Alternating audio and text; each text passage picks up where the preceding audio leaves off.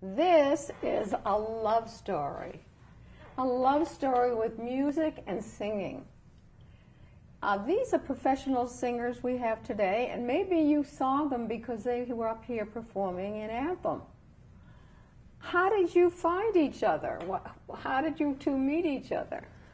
Go ahead. On a cruise ship. Yeah, we met on a cruise ship. On my birthday. On her birthday in 1997, right. On the Galaxy, Celebrity Cruises Galaxy. And I had just come on board in Grand Cayman. I remember like it was yesterday, yeah. And there was a production show on that night. And I was the lead production singer. And he all was of a a guest sudden, entertainer. I was in the back of the theater, and the curtain opened, and out popped this one, and I went, whoa! And that's it. Yeah. And I met her after the show. Yeah, and first date? Well, no, actually, I didn't speak when I first met her. He wouldn't answer any of my questions. My friend Jack, who was our choreographer, dance captain, he said to me because it was my birthday, we all went up for drinks in the bar upstairs, and he said, "There's someone that wants to meet you. Have you met Mark Preston? He's one of our headliners on board." And I went, "No." And I looked at him and I said, "Hi." And I was all having a good time. I was drinking, I was dancing, I was having a good time. And I said, "Are you a singer?" And he just went like that. And I went, "Are you a comic? Are you a magician?"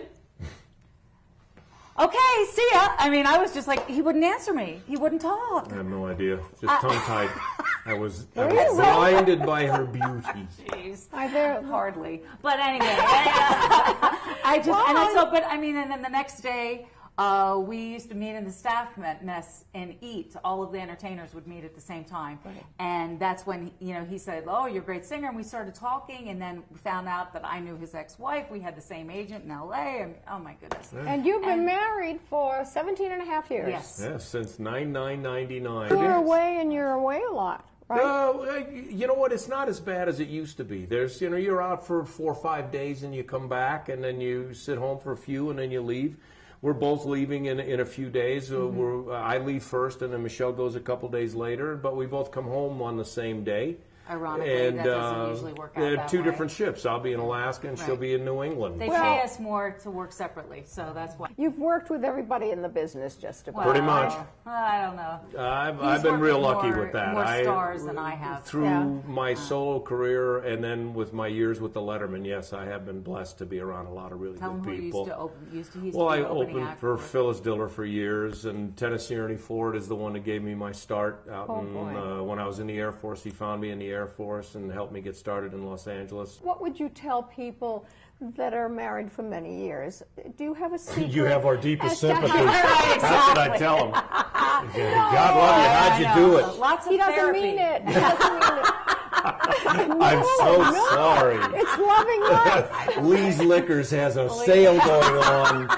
Take advantage because a gallon of vodka helps another year. Oh no! Jack Daniels is my best pal.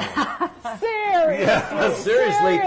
What are the tricks? I don't know. To keep love alive? I think for men, learn the term "yes, dear." That's it. That's a happy wife is a happy life. It's just that simple. My husband, do you hear that? It's funny. Exactly. You were just singing something before. Yes. Would you do it for us? Sure. And I want to share all my love with you. No one else will do. And your eyes, they tell me how much you care. Oh, yes, you will always be my endless love.